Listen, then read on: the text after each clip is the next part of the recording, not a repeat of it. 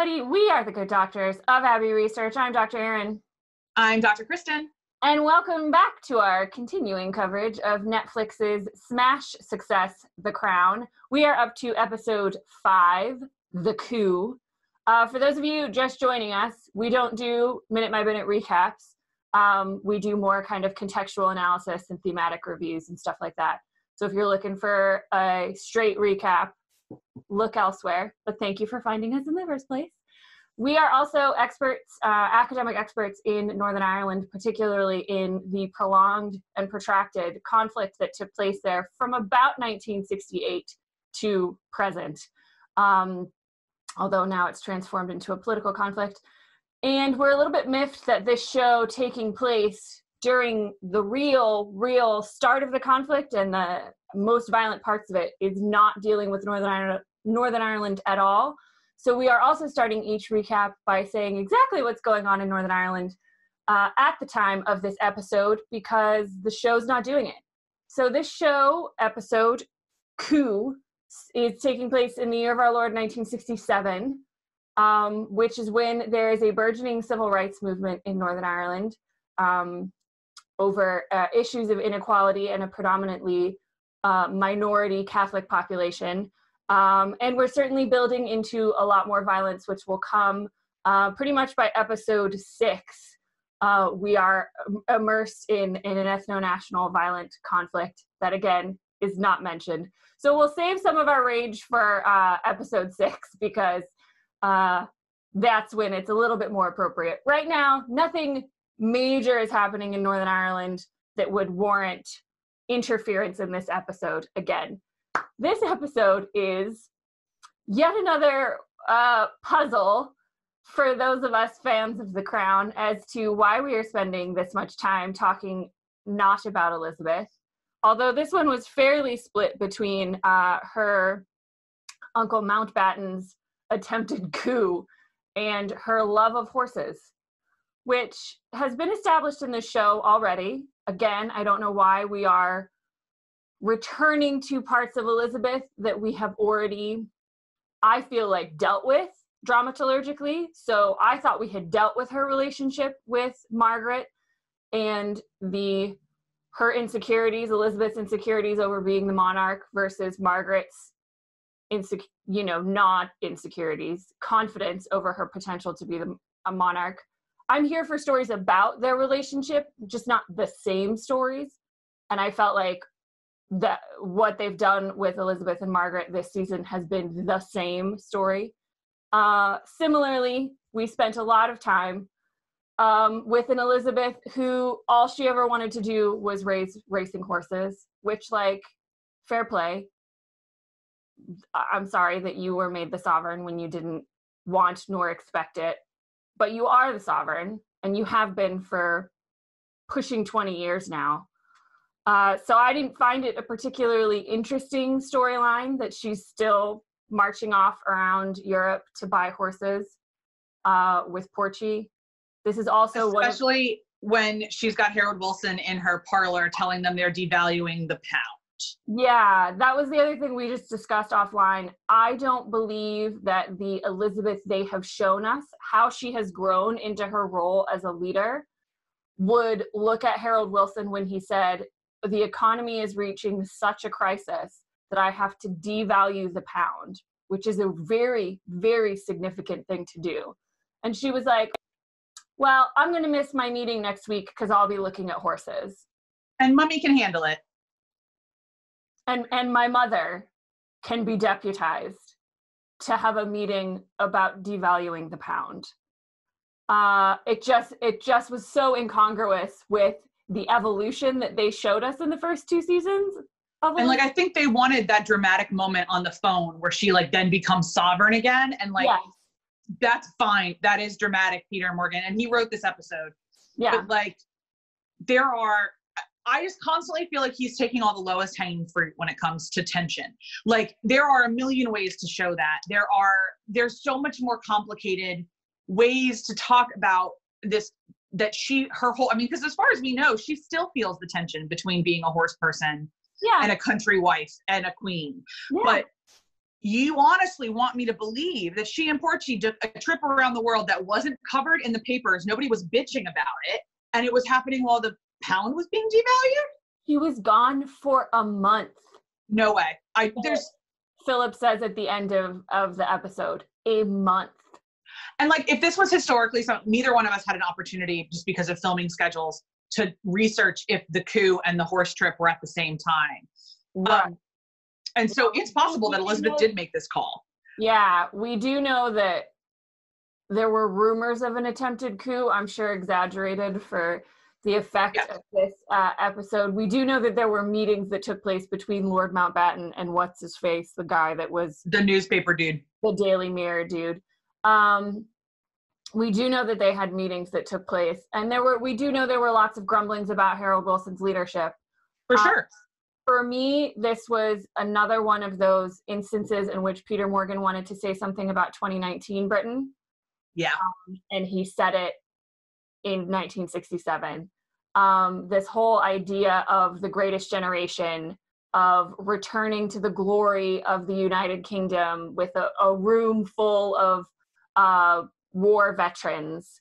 And a lot of this going back to the way things used to be when things were better rhetoric is very, very common right now in the United Kingdom, and particularly in Britain, particularly in England, for those of you that aren't necessarily, if you aren't paying attention to kind of British politics right now. So for me, it was a little too on the nose. I was like, cool, you're making a statement. And like, these kind of sentiments do cycle. So it's possible that they were also going through this phase in 1967 of kind of the... And I certainly think they were, like, just in my colloquial knowledge of the process of Wilson's government and how socialism enacted. And I'm sure that there were lots of conversations about what do we do when democracy is crumbling and all of that. It was just,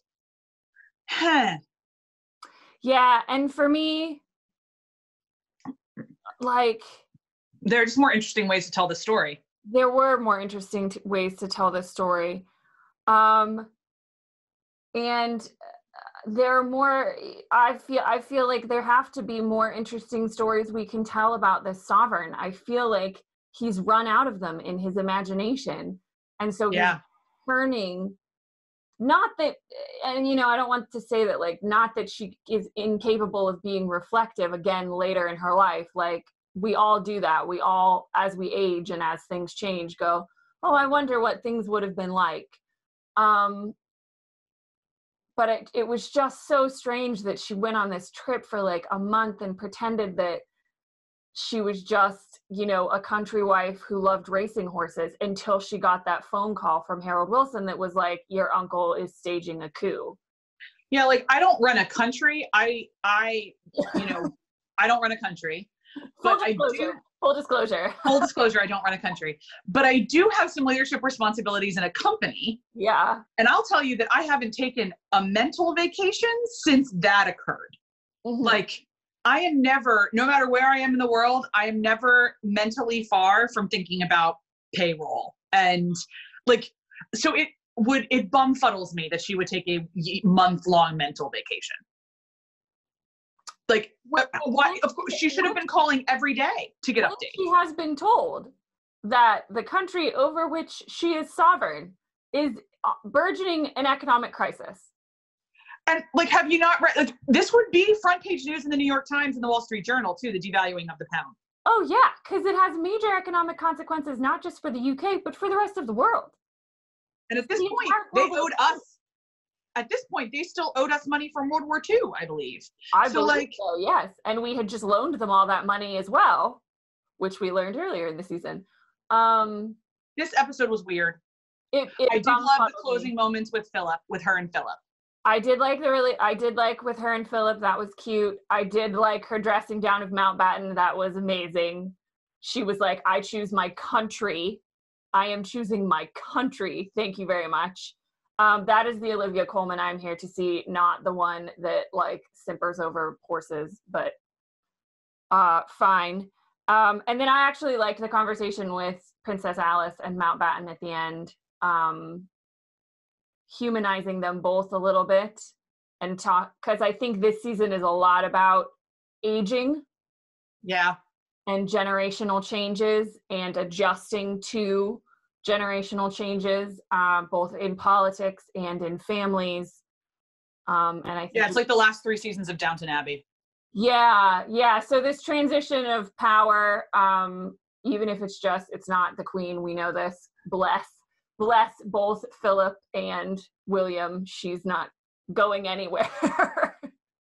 But they don't know that in 1967. So there are all these rumblings of that, which I found interesting. But again, for me, this season is, aside from the Aberfan episode, like 5-minute chunks of greatness interspersed in the middle of puzzling storylines and character development, to say the least. Yeah, I mean, my guide for if I'm deeply invested in something is how often I check Twitter on my phone while I'm watching.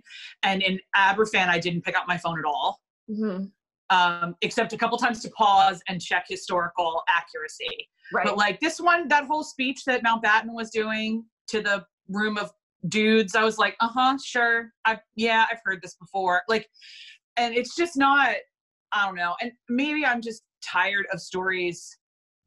I'm tired of this particular version of British history they're telling. I don't know what my drama is, but I'm with you. Like, there's 5 minutes of like, oh, this is why I fell in love with it. And then there's a lot of fluff and nonsense where I feel like we're on Peter Morgan's soapbox about something and I don't know why.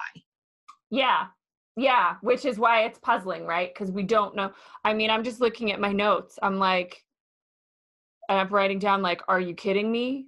Why do I care? Seriously? Like, these are the things I'm writing down, and that's not indicative of a person who's like so engrossed in a narrative and so with the storyline. Yeah. Not that, everything has to be done according to my tastes or to your tastes, but I like things to make some sort of sense. I don't like spending a whole season, and we've talked about this is our Lost baggage. Among many other shows, but particularly Lost. Like, I am very wary of being led astray. Yes, I am very wary of non-tight storytelling. Yeah, and storytelling that when you get to the end doesn't make any sense, that the middle doesn't make any sense at the end. And I'm worried that that's where he's going to go. And I'm like, but you have an actual historical record to work with here. So that is deep and fascinating and insane, and like, all these people are so interesting. I would love to learn. I know we don't know that much about Elizabeth and we can't, but like, we can try. We can try more than horses. Or if we want to talk about horses, that's fine. Yeah. But also explore, then take that a step further. Have her give us some, like, this is another, we've talked about this. We wish they did like her monologue. We wish they would let us hear her voice. But like, tell us if she felt ashamed of herself for abandoning the country. Tell us if she thought about that at all. Tell us like, okay, you want to tell the story? Tell the story. Yeah. Don't half-ass this thing where then you get to go on location in Kentucky. Like, I know. It was so, I was like, cool, you just wanted to go back to America? Like, I mean, Kentucky's lovely. I went to college there 4 years. It's gorgeous, lots of horses. I mean, the whole nine. But like, yeah. My review of this episode is, I just flashed to like the other like whatever episode it was where she was focused on the horses and Philip got angry with her and thought she was gonna cheat on him with Porchy, and it was the same story we were telling again. And yeah, it's just, what was interesting, I will say, in terms of Porchy, that they kept that we got his visual reaction to the idea that his queen didn't want to be queen. Yeah, that was fascinating. Why don't we sit with Porchy a little bit then? Like, come on, Peter. Come on, buddy. Anyway, I think we've exhausted our thoughts and feelings about this episode, episode 5. We'll be back next week for episode 6, which covers Philip's investiture as Charles's investiture. Charles's investiture as the Prince of Wales. So we'll see. Again, we're not spending a whole lot of time with the crown, even though it could be argued that he is the future crown, but that future, as we all know, is quite a ways away from his investiture. So we'll see what we learn from that one and how infuriated we are at various aspects of the storytelling. But for now, we're the Good Doctors of Abbey Research, and we will see you all for episode 6. Take care, everyone. Bye.